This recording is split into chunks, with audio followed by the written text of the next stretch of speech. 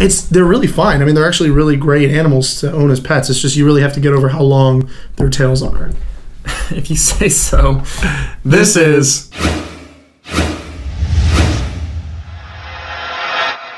Welcome to another week of Crazy News of the Week, here with John and Adrian, or Adrian and John as we like to call it. Adrian and John as we like to call it. For our first story, there is a San Francisco restaurant that offers a special dining experience. Let's get into that.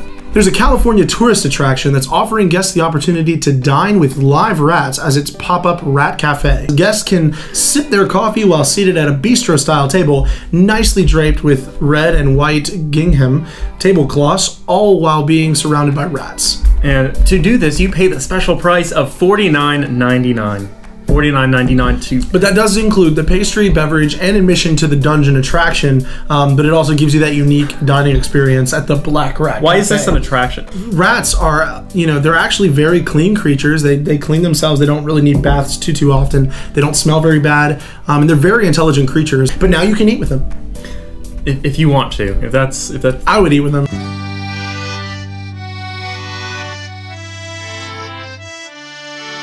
I miss my two fancy rats. So, Walmart.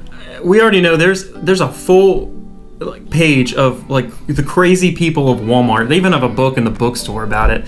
There's weird things happen at Walmart every week. And this week is no exception, with a deer somehow finding its way into a Walmart. I can only imagine, you're walking through Walmart trying to shop or something, and all of a sudden you see a deer. What do? We were in the pet aisle and we heard what sounded like shelves falling, then a woman screaming.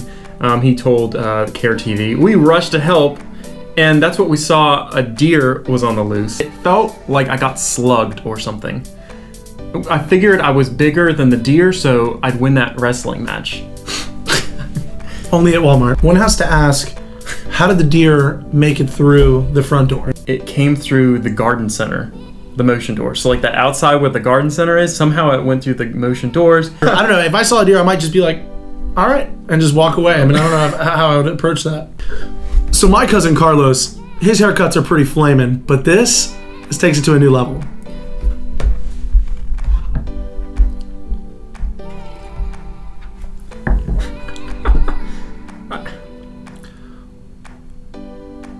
In the name of style.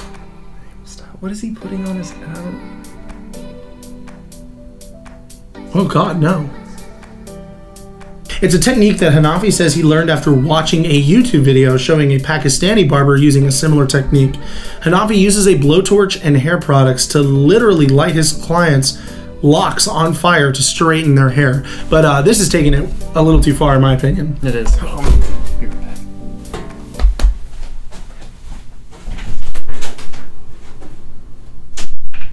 I've seemed to lost my host. Oh God! No! Oh Lord! Oh God! You would have literally burned me on fire. You would have literally burned me. This is not a spray. This would have launched at my face. It's not fun. I got carpet remover now on my arm, probably in my drink. It's been nice knowing you two. Since 9/11, Homeland Security has locked down anything that could be as a target for terrorists, including the Golden Gate Bridge.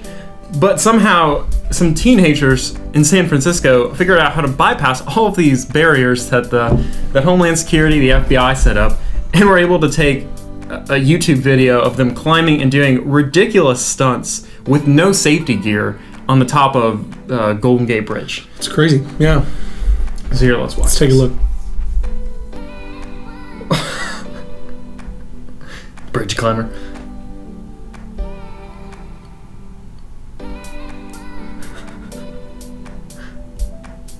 I feel like San Francisco was just kind of hoping that people aren't that stupid. Well, you know what we have to do now, John, to get our views up. Do some parkour. Go to the Columbia River walk and just hang from the side. Well, that's it for this week. If you guys have any crazy videos or crazy news stories that you would like for us to report on, go ahead and send it to us. Go like our page on Facebook and you can message us those stories there, and we'd be happy to take a look at them. Thanks for joining us, everyone. Have a great week. See ya.